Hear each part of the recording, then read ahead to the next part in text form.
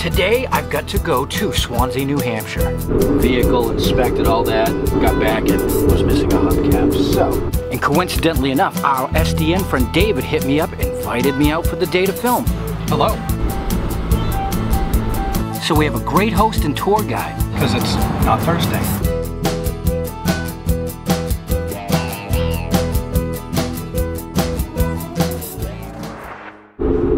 All right, so here we go. I'm heading west. 1, I'm looking for a hubcap.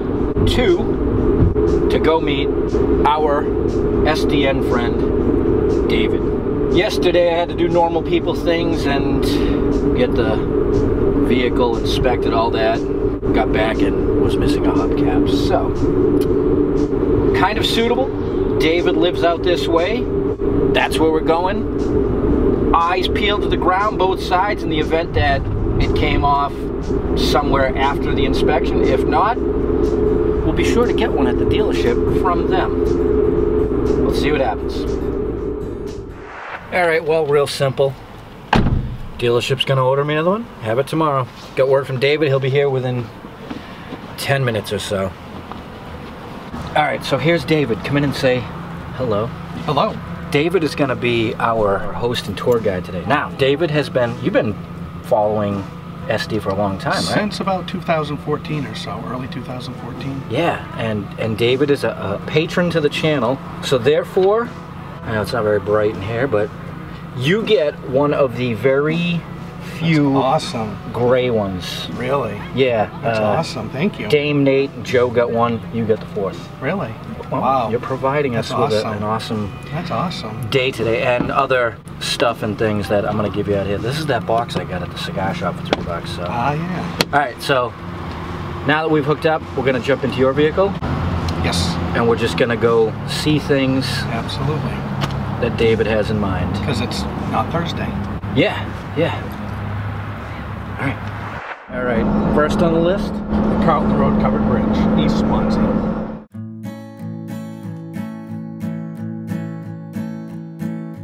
Pencil lines up in the sky, watching all the planes go by, thinking how the sky can seem so blue.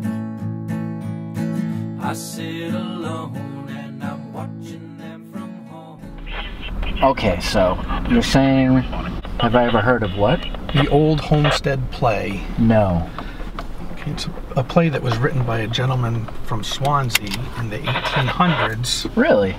And originally was performed in Boston in the mid-1800s and was revived in the early 1900s in Swansea and continued on until I think either 2016 or 2017 was the last time that it was performed. Actually, the name does trigger a neuron. Yeah, Denman Thompson's the gentleman. In 1993, the stage was destroyed by an arson fire. Oh. And they came back and managed to rebuild, and the play went on. So this is where they've performed it year after year? Year after year, yeah. That's a great theater. Do they use it for anything else now? They have been doing summer concerts out here. I was going to say, what a great place for a show. Yep. Generations of family members have performed in the play year after year. So that's cool. David said that they actually used to run the shows Friday, Saturday, and Sunday nights, but unfortunately as times change and there's lack of interest from the community, it's not that way anymore. That's got to be exhausting too, though. Yeah, they put a lot of time in to rehearsals, right? Volunteer for times, fundraising. Right. All right, what's next? We're going to go to a place called Arthur Godfrey's Kissing Bridge. I know the name. But more than likely there probably won't be any kissing going on. There's not going to be any kissing. All right, we're cool at all.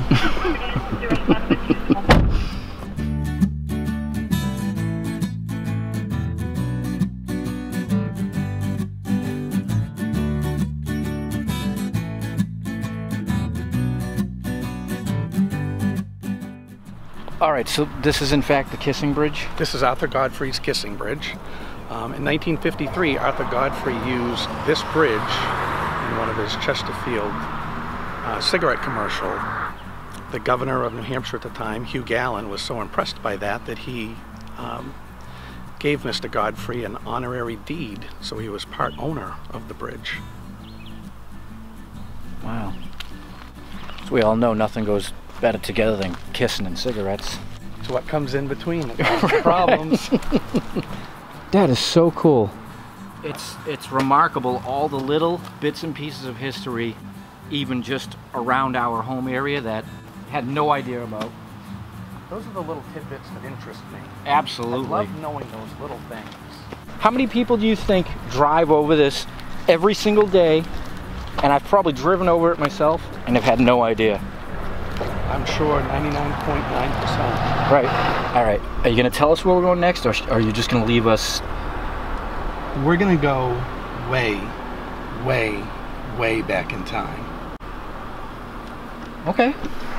All right. So we're only going to show you a slight angle of this because this is sacred. When he said back in time, he's not kidding.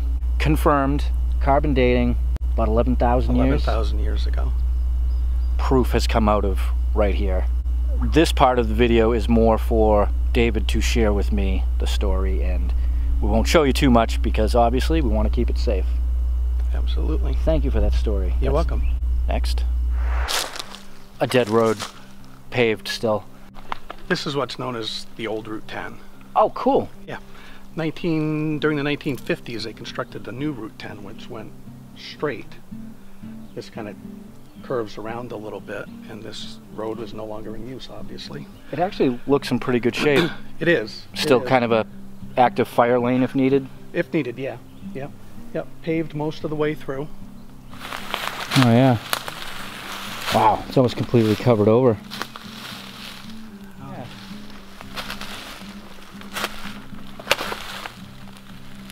Yeah, somebody had livestock up in there.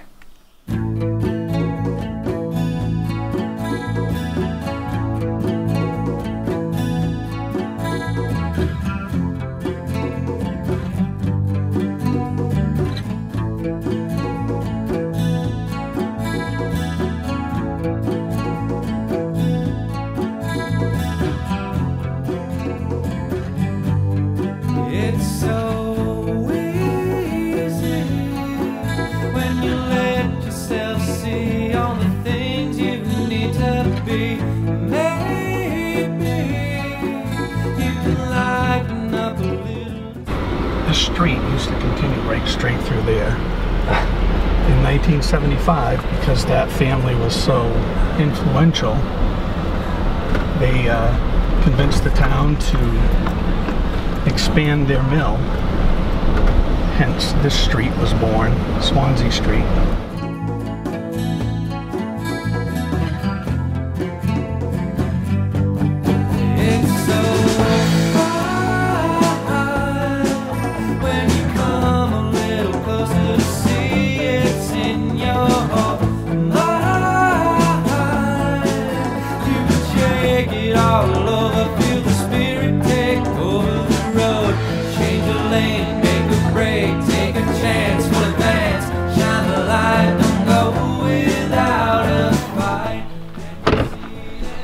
So we're out where the dirt road turns to dead road, and I'll pop our heads out and look around for a little bit. There's an old cemetery. Oh, cool. And we can start by looking there.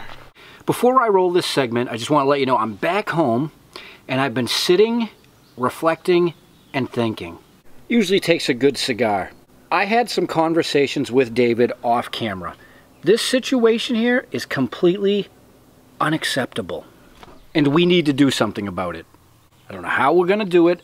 I may call upon the local members of SDN, but after you see this, I'm sure you will completely agree something needs to be done. Check this out. Wow! This has deteriorated since the last time I was here. Wow, this is something else. And you know what? Look at, because of the stumps and everything, this was full-on forest.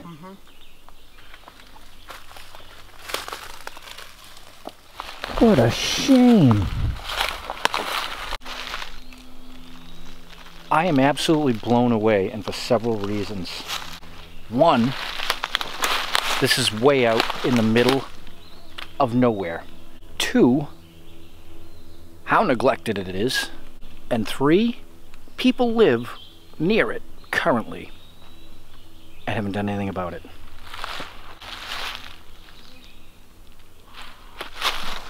There are stones down on the ground everywhere.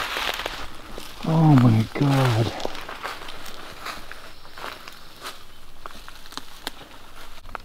I've got to say that this is probably the saddest thing I have seen since I've been doing this. And I think in the last 5 years it's deteriorated a lot. 5 years ago I was here and a lot of these stones were standing. I don't even know what to think. That's all that's left. You can't even read anything on it.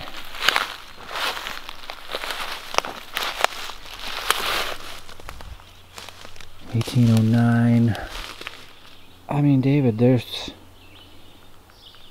probably a lot more stones sitting underneath this growth. And from what I'm seeing, most of them are mid to late 1800s, which in the span of local history isn't all that long ago. And that's all I filmed. David and I were beside ourselves. David is a great guy, knows his history, loves his history, and for the record, that is not in Swanzey, New Hampshire, where we were.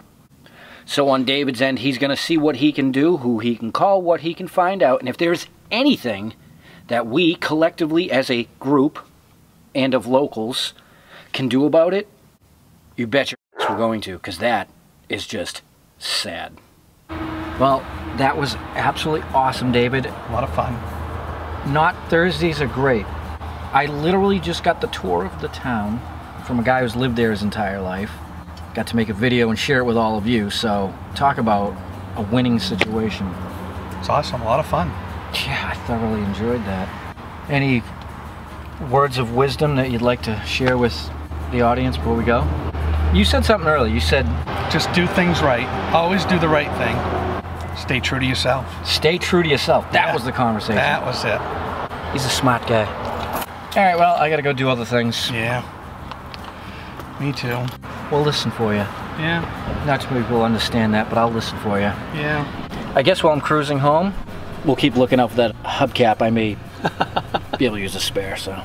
That's it. Another Not Thursday. David, thank you. I also want to say a thanks to Joe for when he came up this weekend bringing 5th year anniversary celebratory cigars. And that's it. We'll see you soon.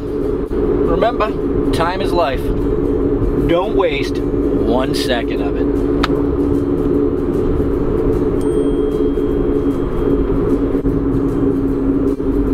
Jen says hello, everybody. See ya.